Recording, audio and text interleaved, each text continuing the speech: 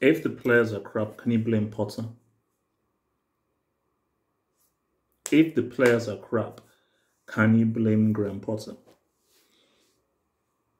It's a very simple assessment. The football has improved. It's now all because the football has improved doesn't mean the football is great. It is an improvement. It's faster, it's quicker, one touch, it's much more, there's more life there. If you give gold to a fruit seller, what the hell is a fruit seller supposed to do? He sells fruit. A fruit seller doesn't know what to do if you give them gold. And at Chelsea, what you're seeing is these players are limited. Havertz, thank you for the use of final goal. It's finished. Sterling, limited as a football player. Aubameyang loses his confidence. Mount, basic, very limited as a player. Jorginho doesn't understand the concept of moving the ball forward.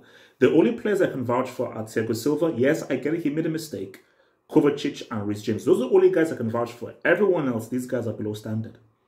They're just not good. They're just not good. So for you tribal fans who like to just prop these guys because they are for Chelsea, good for you.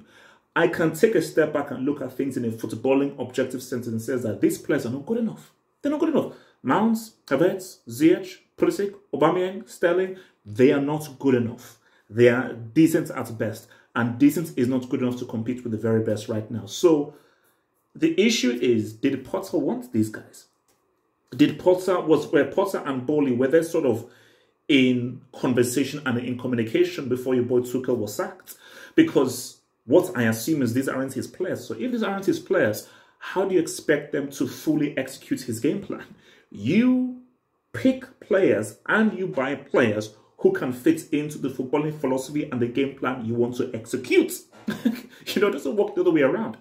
And as I'm looking at these players, I'm like, first touch, ball control, there's lack of imagination, lack of initiative. Nobody can dribble. Nobody can beat a man. Nobody can go into diagonals and just do something creative or interesting in the final third because the players are just limited as players.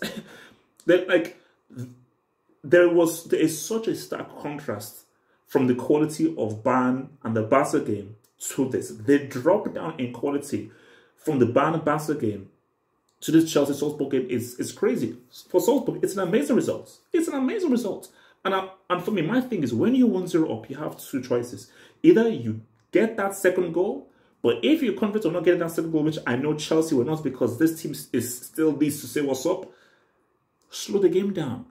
Keep possession. It's too quick. It's too helter-skelter. It's too rapid. When you're 1-0 down and you know you can't get a second goal and you worked hard to get that first goal, quality by Sterling, great goal by Sterling, slow the game down. Keep possession. Tactical fouls. Take this thing out of the game. But back and forth, back and forth, back and forth. And if you're going back and forth, you give the opposition a chance to say what's up. Long season ahead. Long season ahead, man. Long season ahead, man. Like, so please go to drop a like, subscribe for real footballing content on this crazy Chelsea journey. I will talk more on the UCL Hangout, man. Long season ahead.